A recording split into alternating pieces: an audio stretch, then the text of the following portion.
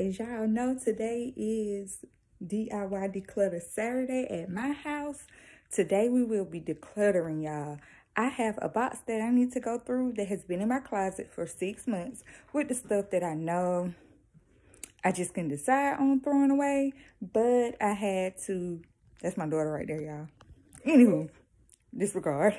But I kept the box for 6 months, and there's stuff in here that I haven't even touched. So I know it's time to get rid of it. And here is the box, y'all.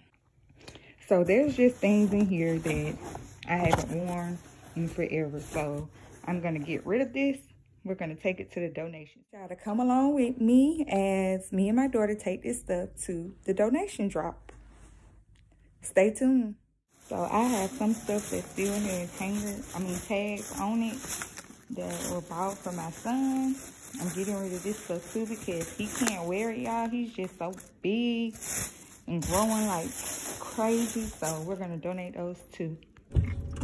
Okay, y'all. So we are headed to the drop-off spot. But first, I have to go to the post office. And yeah, I just want y'all to know that I do create self-defense keychains for women. And I think they are valuable, especially allowing women to feel protected at all times. You can hook it up to your keys and carry it everywhere you go. I know out here in Texas, many women like to run the trails or, you know, go out walking and strolling with their kids. They may leave like a parking garage late at night. On that self-defense keychain, I have pepper spray, a self-defense stick, and a sound alarm. And I think it's just a good thing to have on you at all times. I got mine, y'all. But y'all stay tuned. I'll see y'all after I leave the post office.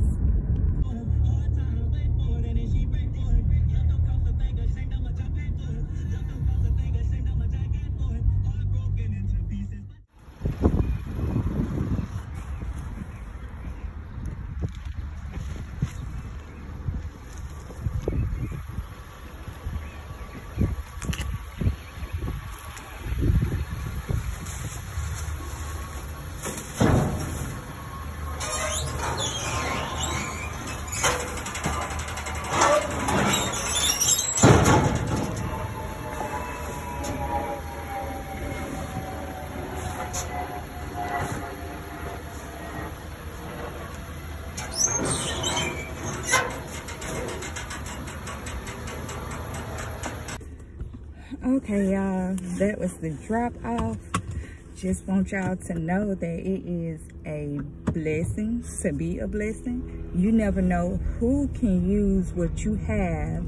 You never know who needs something that you don't use. Go ahead and donate that stuff, sis. Depart with it. It's gonna be okay. It's gonna have a better home. Someone else can use it and put it to great use.